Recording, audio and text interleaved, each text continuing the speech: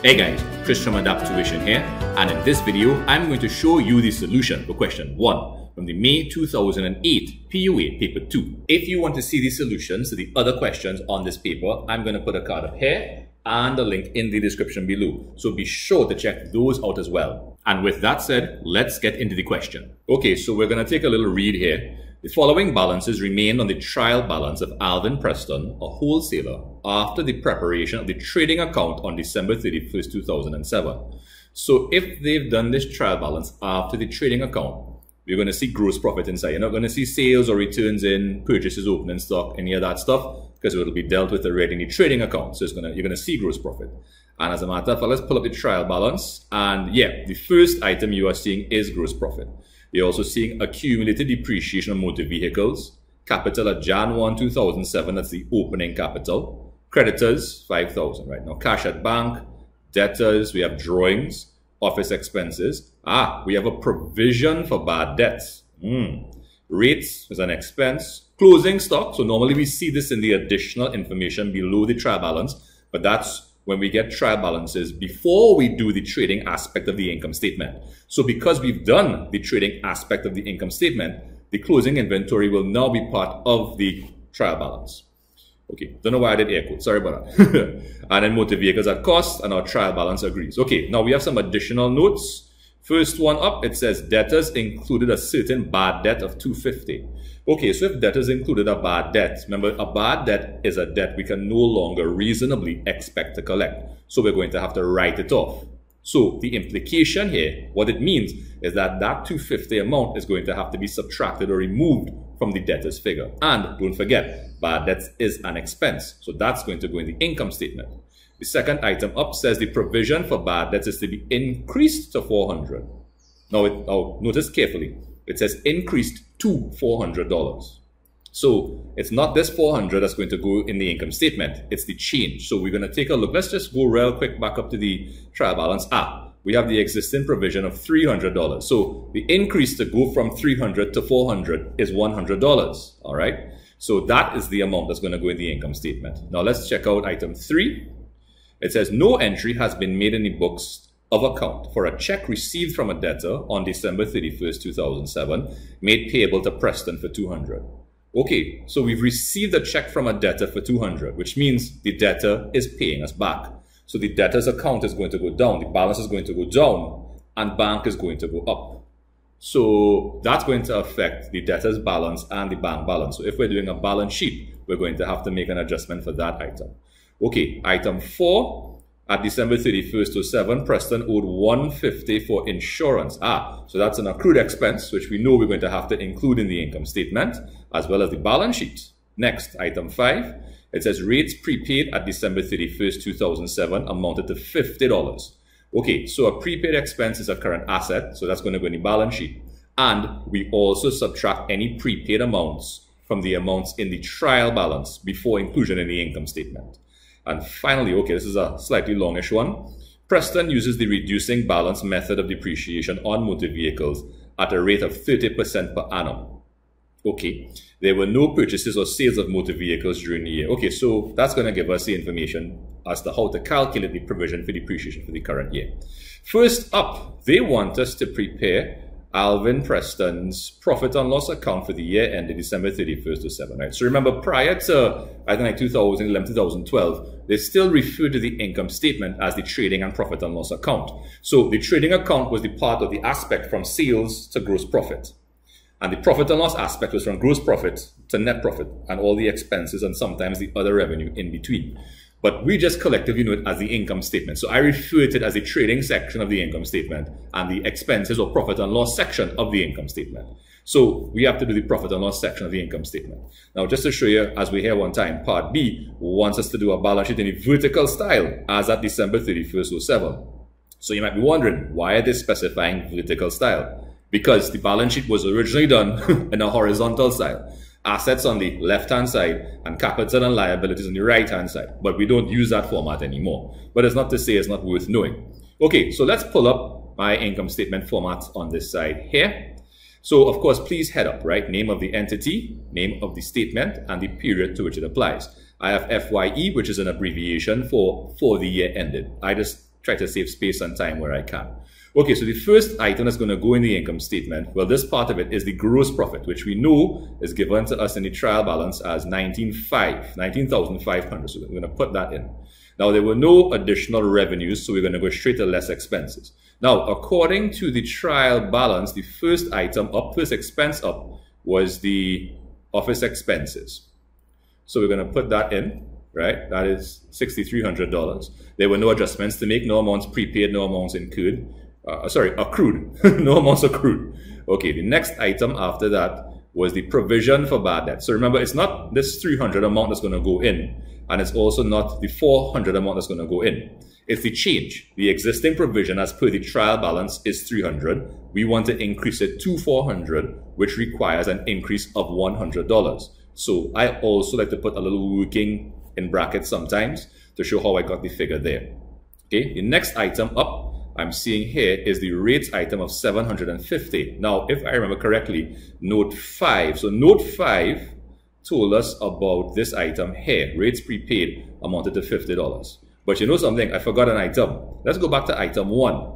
It said debtors included a certain bad debt. So you see how it's important to remember and read over your additional information. Bad debt is an expense. I almost forgot to put it in. So let's put that in now, right? It was a bad debt of $250. Okay.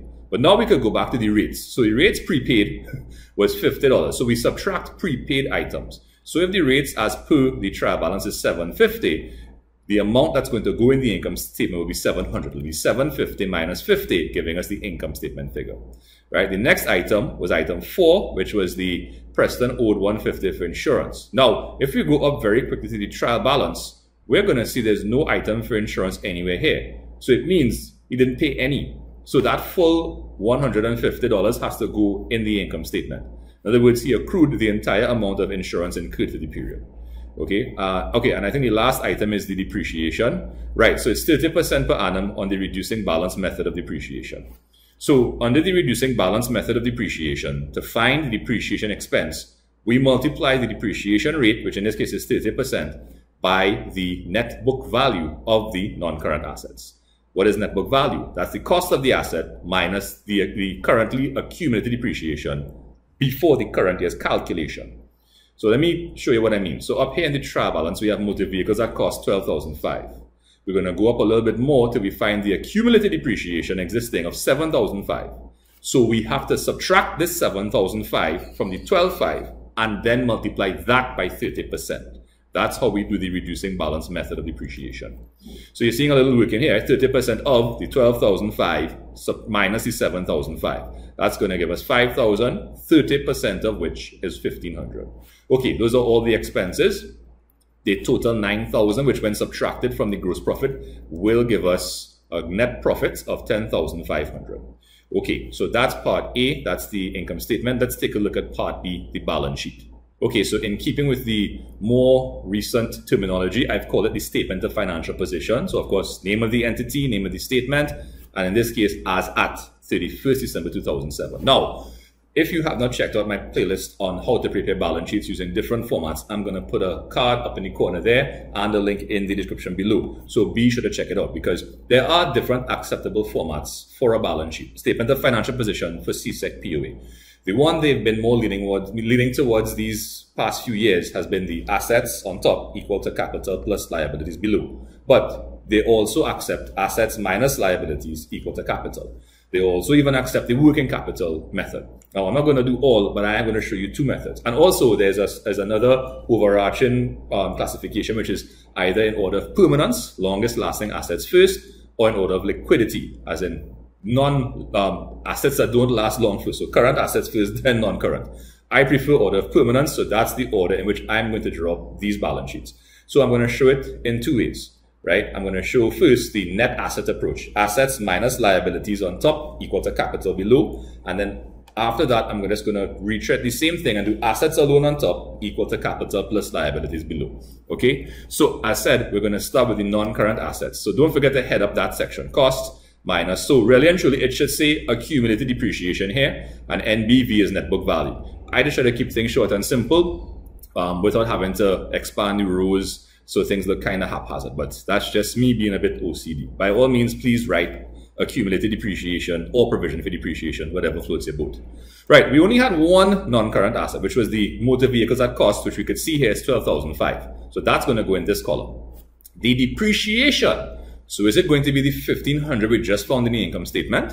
No. Is it going to be this amount of $7,500 from the trial balance? No. Then what is it going to be?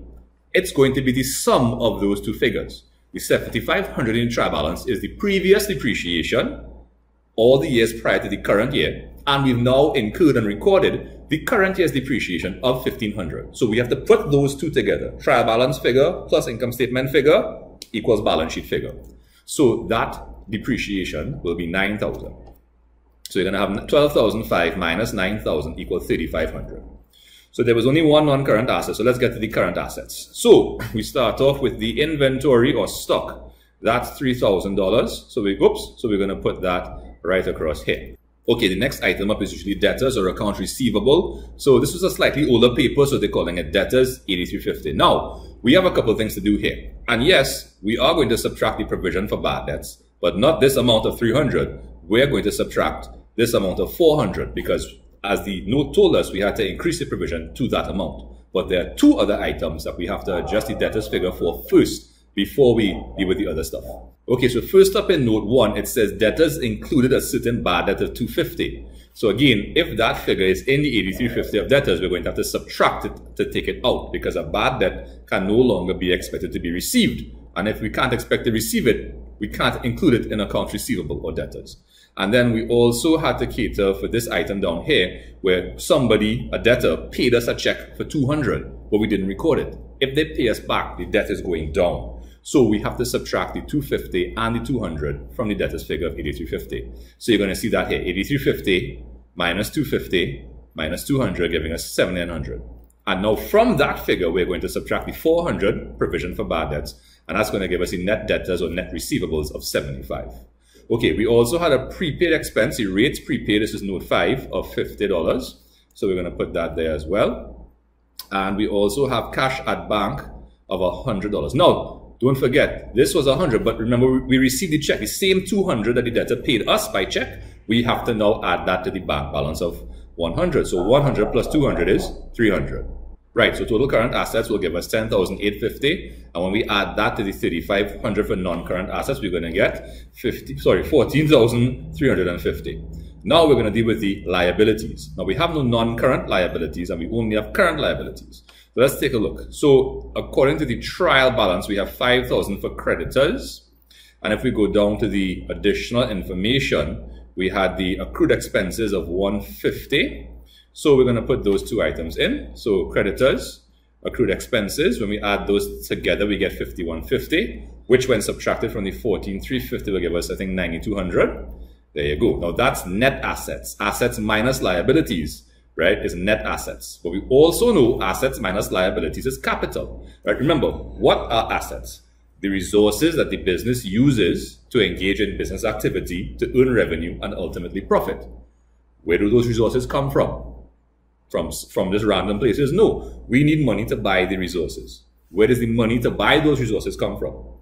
From either the owner through capital or through creditors via liabilities. We've already dealt with the liabilities. We subtracted those. So what is left? The net assets the finance for the net assets has to come from the capital or the owner. So that's why it's called the finance by capital section. Now, the trial balance did give us an opening balance for capital of $4,200.